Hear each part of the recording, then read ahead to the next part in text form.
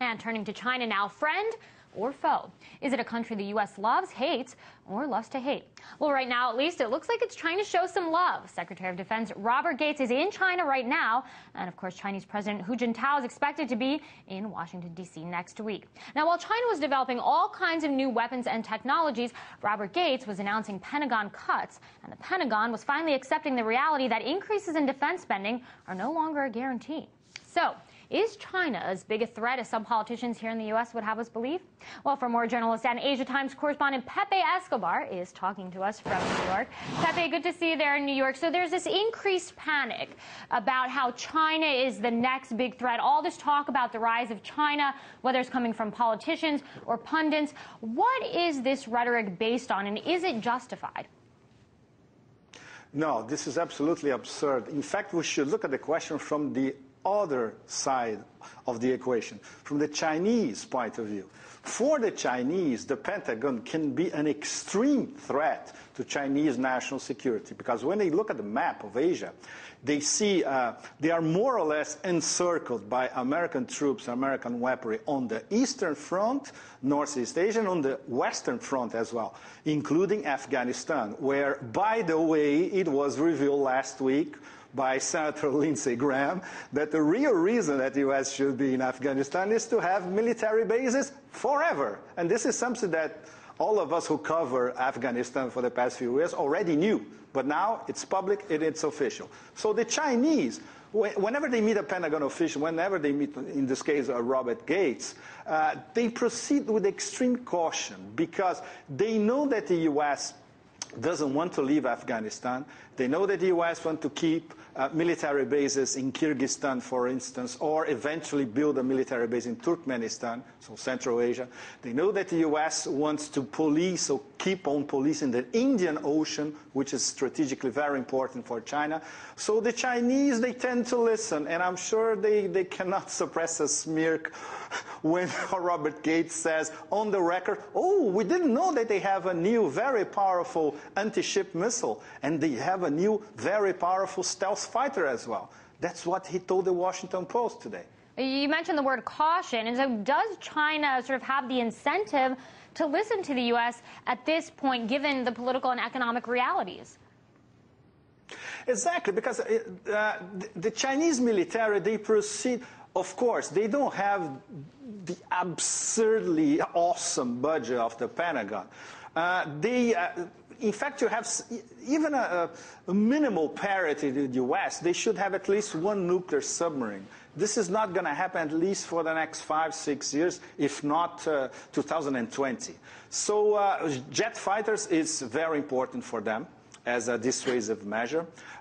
These missiles, they can not only make them in China, but also sell to potential clients all over the world, including all those African countries they do business with, or eventually Iran as well. So the main problem for the Chinese military is not external. They see the Pentagon as a potential threat, of course, but basically what matters for them is the internal situation. They need to contain any hint of what they call subversion inside China's borders, especially Tibet and Xinjiang in Western China.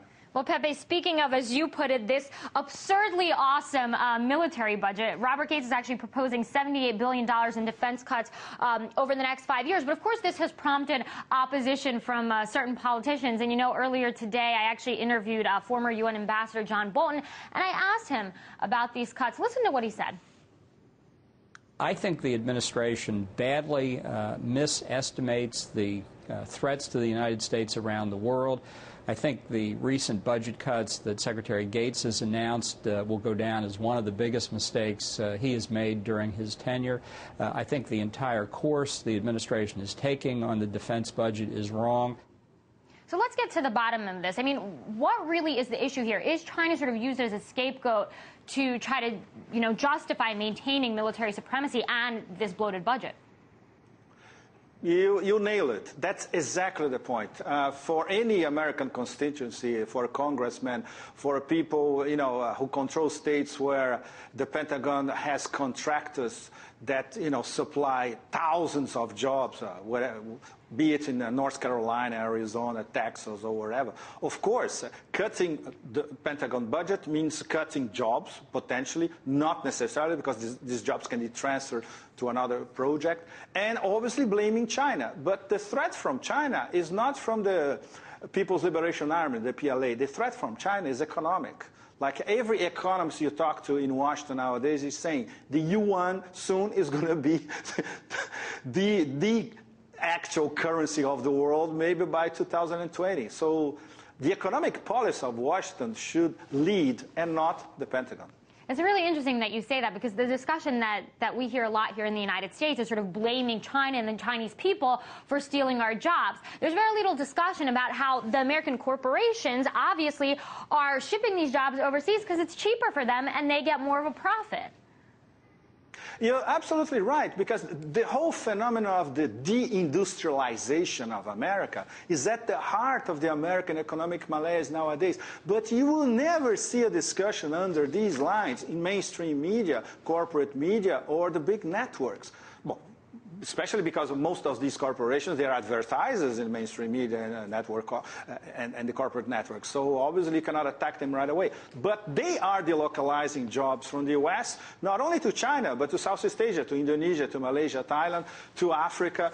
So for the American working class and the American middle class, the prospects are absolutely bleak. And this has absolutely nothing to do with a threat from abroad. In fact, the threat is internal, and major corporations can be regarded as the real culprit. That's a very interesting point. Journalist and Asia Times correspondent Pepe Escobar. Always such an interesting conversation with you, Pepe. Thanks.